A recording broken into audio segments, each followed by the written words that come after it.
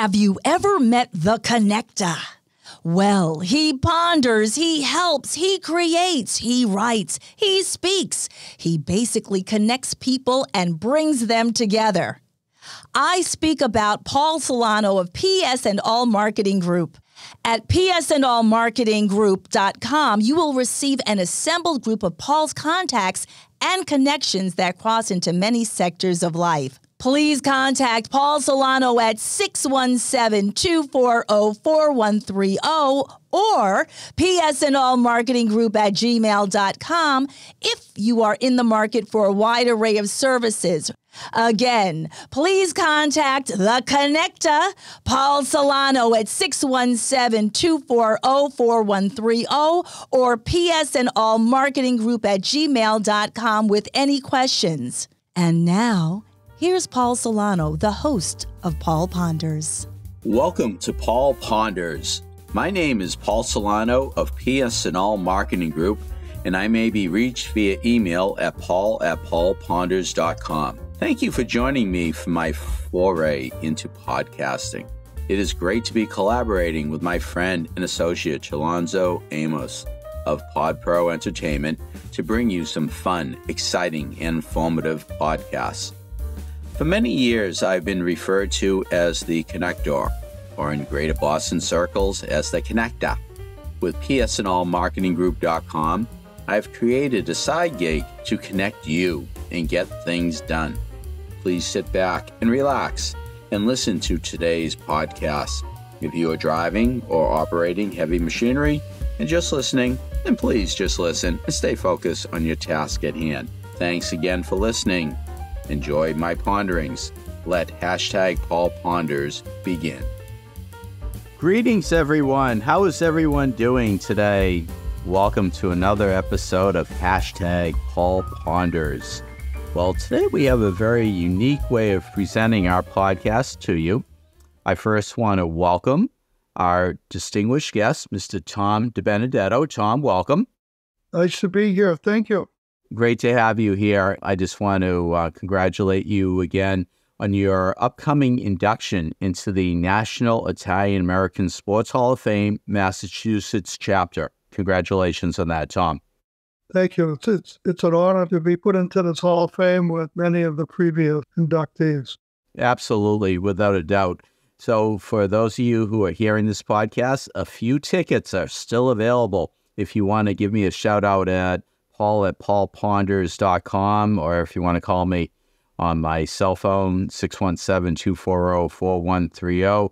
If you want to, in fact, attend the event coming up at Anthony's in Malden, 105 Canal Street, you'll have a chance to see Tom inducted into the National Italian-American Sports Hall of Fame, along with Dominic Sato, who is a graduate of the class of 1976, Malden High, and he's a two-time powerlifting champion and a world champion in powerlifting. So Tom, for our listeners in the audience, is in fact a minority owner of the Boston Red Sox and a former chairman of a soccer club in Rome. We'll be hearing more about Tom in this podcast and all the questions that we'll have for him. But here's the unique part about what this podcast is going to be. We're actually going to take a few minutes just to record what the guests in attendance will be hearing on October 15th at Anthony's. And I'm just going to lead in with the beginning part of what the program is going to be all about. And if you look up these words in the dictionary, these phrases in the dictionary, you will see the name and the picture of Thomas DiBenedetto, with what he has accomplished in his illustrious career, not only in sports and in what he's done, but really the great career he's had in business. A very successful entrepreneur, investment banker, just an incredible human being. And I've had the opportunity to interview Tom and to get to know him over the past month or two. And I will say that I am totally blown away with his great accomplishments. So, Tom, we're about to start recording, have you just speak for about 3 minutes, but I'm going to lead you in. And then after we finish we'll be just having a very casual conversation about your great career. So are you ready, Tom? Sure. Alrighty. So basically, this is what Tom DiBenedetto is all about. Hard work, teamwork, time management, discipline, perseverance, mental preparation, focus, accountability, and part of the Italian-American heritage. Tom, take it away. I grew up in the streets of Everett. My parents were unfortunately divorced when I was just a little child. And I grew up with my mother and my grandmother. And my mother worked, and my grandmother basically raised me. I never had any other siblings, and my parents, neither one of them ever remarried, and they both lived in the city of Everett. They did take care to watch out for me over early years. I played sports 365 days of the year. My first really formal sports outside of Little League was the Parlin Junior High School, which in those days was, for me, in the 8th and 9th grade. We had outstanding teams, and I recall playing football. We had won 45 straight games, and our last game every year was against the Brockton All-Stars. Brockton would put their various junior high teams together and make an all-star team and play us, and that was in the 9th grade, and we won that game 6-0 when I stole the ball from a halfback and ran 40-odd yards for a touchdown. Then during the basketball season in the 9th grade, we played at the Boston Garden. Unfortunately, we lost in double overtime in the finals to Somerville Western Junior High. I made the all-tourney basketball team. That was sort of one of the highlights of my basketball career from that point on, actually. And then in baseball, John Barbady was our baseball coach. He was a great coach. He went on to coach at Watertown High in football and won the Super Bowl for them. And John, ironically, also coached out at Dr. Phillips High School outside of Orlando, Florida, after he had retired. Then two of his players were A.J. Pazinski and Johnny Damon, who I had gotten to know in my future role as a owner of the Boston Red Sox. And Johnny Damon loved John Barbady so much that he worked to have the baseball field at Dr. Phillips named after John Barbady. And John also in retirement wound up being an assistant coach at St. John's Prep in Danvers. And John's still alive. Was a great coach.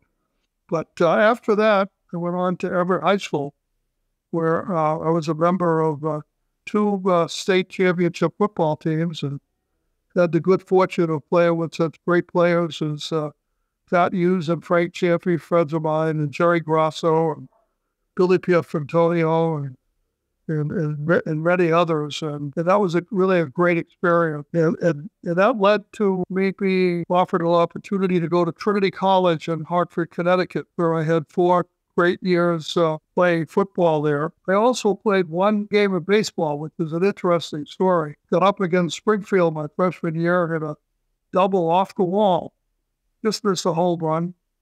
And we were getting killed, and that's why I got into the game. The next day in practice, I unfortunately, sliding into second base, broke my ankle. So I only got up once in college and had a double. And for various reasons, I never played baseball again in college. But I did enjoy playing football in college and had some great experiences, which culminated in my final game against Wesleyan, where I got the game ball for that game, and I cherished that greatly. We had a great season my senior year, and I still got together with my teammates. And in fact, we just this past weekend honored my coach, Don Miller, who was a 2-time All-American at Delaware. Don turned 90. He still has his faculties about him, and he remembers all his players, and it was a real great honor playing for him. And like my coach, Udi Sano at Everett High, there were great coaches and great men who loved their players. And it's something I'd like to say about coaches. coaches do great things for their players, and they're great leaders, and they're great leaders of men, and they teach their players so much. Sports have been a great honor for me, and as I got older, and I went to graduate school at the University of Pennsylvania and Wharton School, and then went to Wall Street, and was fortunate enough to wind up being a partner in the Boston Red Sox in 1978. I've been involved ever since. And then I became the first American to be president of an Italian Serie A football club. I've managed to meet an awful lot of people who have had an impact on my life. I must say, of all those people, the coaches that I had, I look back and the lessons I learned from them have been so impactful in my life. Lessons that teach you management of your time, your perseverance, your loyalty, and hard work. These are all things that contribute to one's success. And sort of the great Winston Churchill always said, never give up. People have challenges in life, and they have failures in life, and no one ever is devoid of those. But if you never give up and you pick yourself up, you will succeed in life. And certainly, I've had my share of all of those things, and I'm very grateful to my coaches and the lessons I learned on the athletic fields and what I learned on the streets of Everett. And by the way, those lessons I learned there probably saved my life many times when I was doing some of the work I did in the streets of Moscow, which I spent many years in.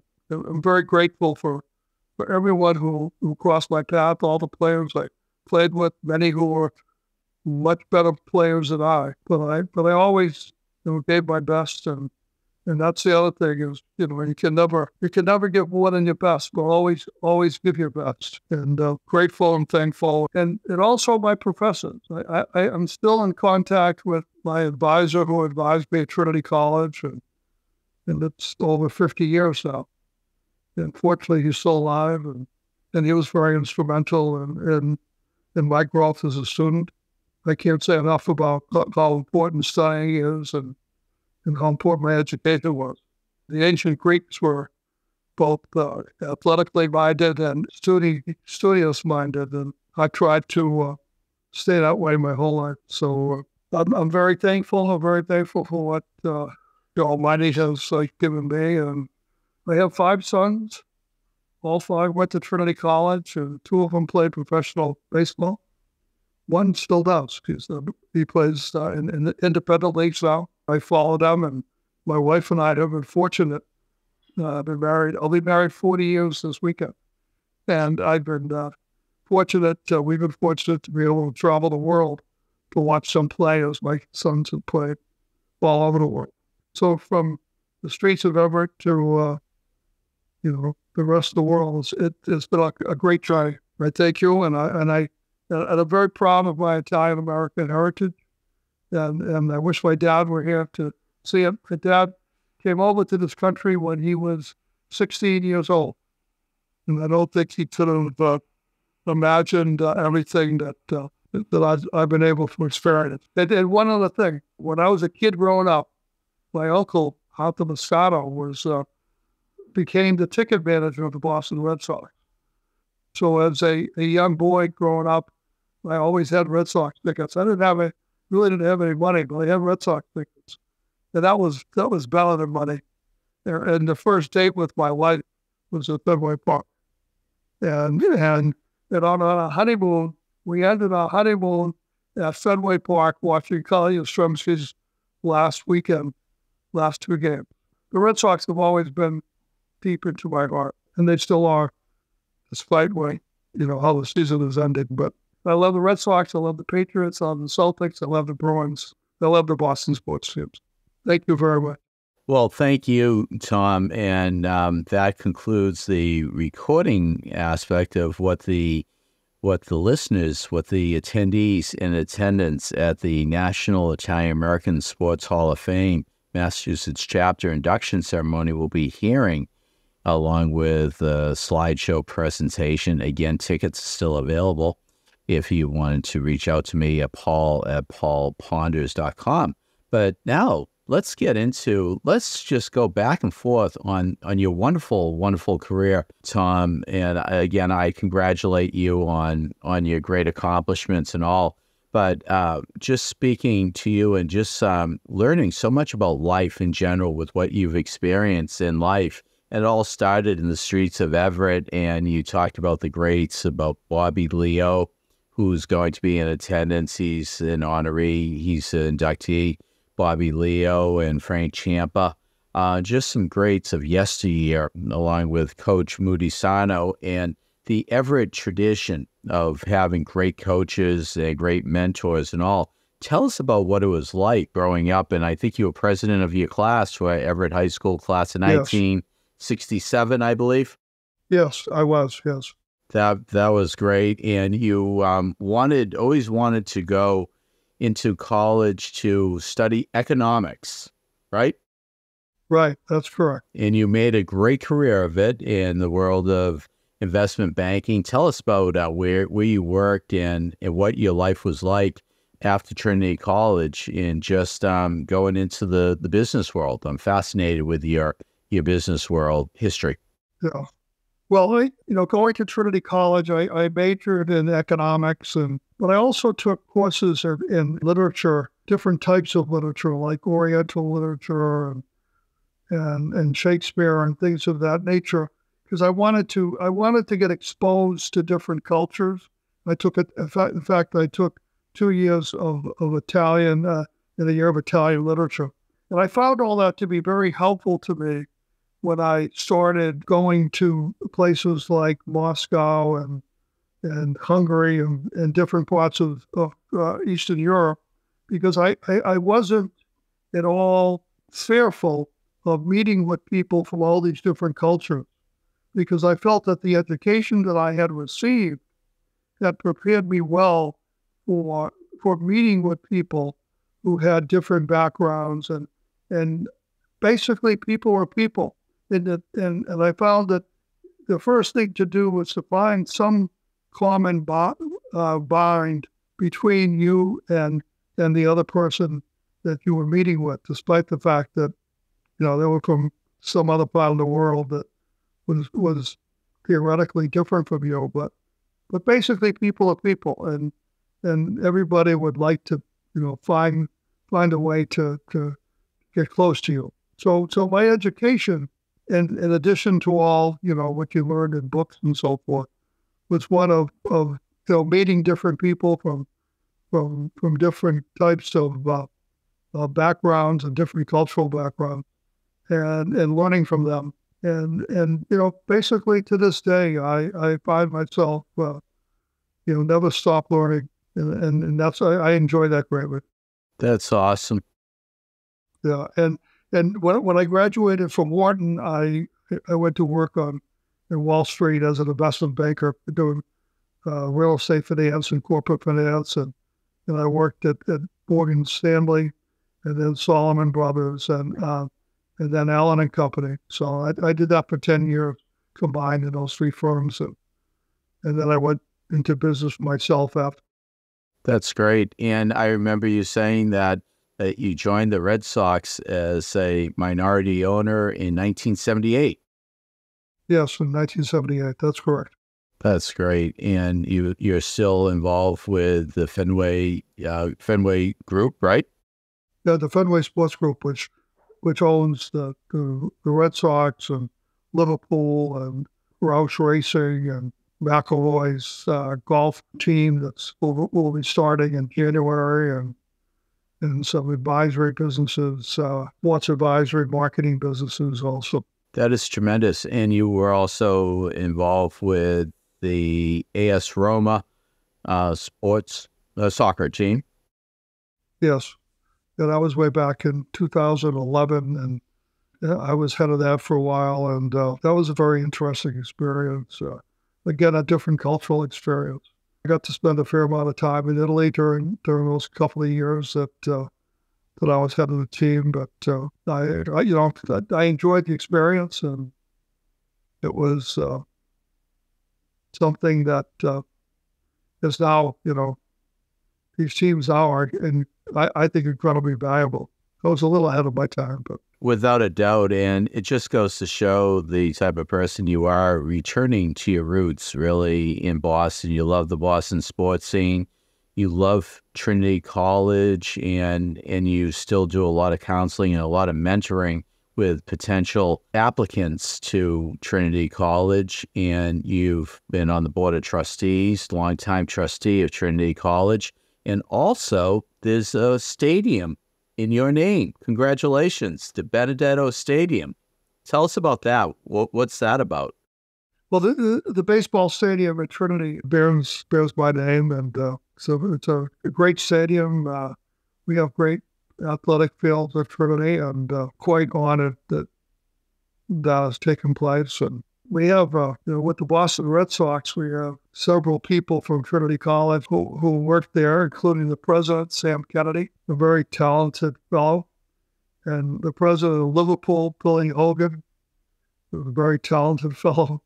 There's quite a few others there, and also the head of the PGA, who used to work for the Fenway Sports Group, is also a Trinity College grad. So, and actually, Derek Falvey was an intern for me, who's a member of the Falvey family that originated out of Everett. He's a Trinity grad, and he's president of the baseball operations for the Minnesota Twins. And his cousin, who also went to Trinity, is now head of business development for University of Colorado, which has this guy Deion Sanders as their coach.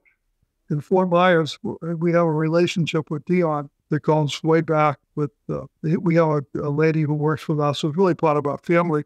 She's been with us for 30 years. It's an interesting story because her daughter went to the senior prom with Deion. And then eventually Deion asked her to marry him, but she refused. She said, "Deion, you're not ready for marriage." She was right, by the way. But Deion's mother and our friend Janice Moore are best friends, and so Deion periodically comes to Fort Myers, and he's very friendly with Janice's two grandsons, who both played in the NFL. Jalen Watkins, whose half-brother Sammy still plays, and Jeremy Ware, Jeremy was a defensive back for Oakland until he broke his ankle, and so his career was shortened. But Jalen played 8 years, and I'm pretty friendly with Jalen. So anyway, we have this, through Brendan now, we have this relationship heightened with Deion. And the mayor of Fort Myers, my friend Billy Smith, he always had a good relationship with Deion when he was mayor. I've been watching all of the Colorado games now. I'm really good friends with the Falveys. In fact, his grandfather was one of my dad's best friends. They worked together at TMD States. Oh, that's great. It's a small world. The world's a very small world. And then, that's another thing. If you're nice to people, it eventually comes back to you. It doesn't hurt to be nice to people. That is so true. So as we wind down this wonderful podcast of Paul Ponders and all, what could you tell our listeners about life in general if you're looking to, in fact, get involved in something that you truly love? What's your advice? If you have a passion for something, pursue your passion, work hard, study it, and find a way to connect with people in the area that you have a passion for. And prepare yourself for it. Study, train, whatever it is you want to do in that field. Just prepare yourself for it. People that excel in different fields, in most cases, it's not an accident. They work hard. They train or study. And then when the opportunity comes, don't be afraid to fail. It's like in sales. Somebody once told me, you got to try about a dozen times with the same customer before you get the sale. So don't be afraid if someone says no. You could just keep on going back. show the people you care, show the person you care that you really want it, and then once you get the opportunity, just work hard, show up early and leave late. Is it true that no is the second best word you hear in sales? Yes is the first? Yeah, that's right. I love it. Yeah, that's it. You're right. You just got to keep on knocking on the door. Eventually they'll say yes. Absolutely. I mean, that's people coming to me, eventually they say yes. I love it. Well, Tom, this has been an absolute honor. Again, I congratulate you on your honor being inducted into the National Italian American Sports Hall of Fame, Massachusetts chapter, Sports Hall of Fame. Congratulations, Tom. The honor is mine. I am really honored to be in the presence of people like my distant relative, Bobby Leo, who, as a kid, I idolized Bobby. There were very few who were ever as good as he was.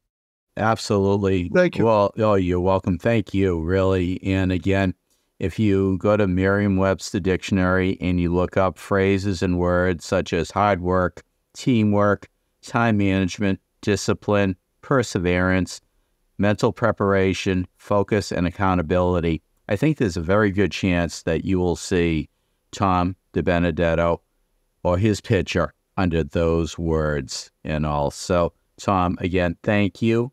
And until we meet again, everyone, I want to thank you for joining us today with another episode of #Paul Ponders, #Indeed.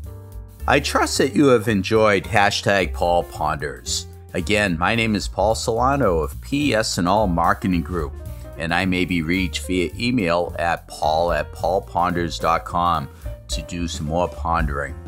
Many thanks to my longtime collaborative friend and associate, Alonso Amos of PodPro Entertainment, in bringing you our fun, exciting, and informative podcasts. You rock, Techie Alonso.